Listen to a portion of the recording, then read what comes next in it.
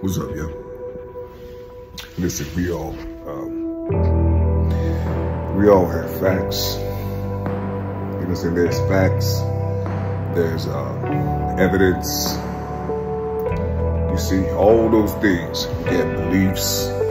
We got all this shit, and none of it is working for you. None of it is working for you. You see, what is facts doing for you? What has facts done for you throughout 400 years? Or what is doing for you now in the world of information? What has facts done for you and your people?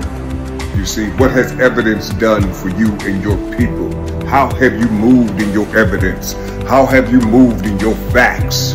You see, how have you moved in your evidence? How have you moved in your facts? How have you moved?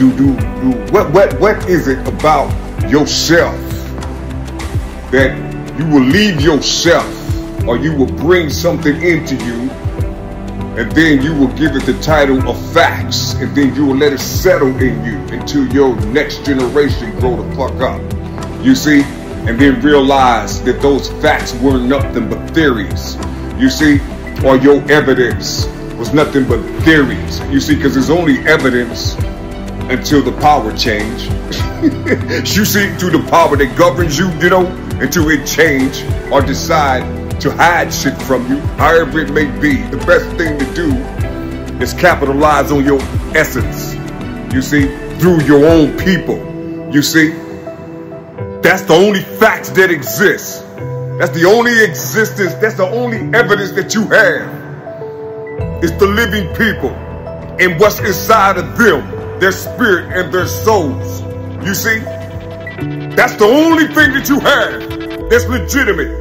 And inside of each and every one of them, or us, there's the tree of life. You see, not this bullshit up under this government. You see, your facts is down here.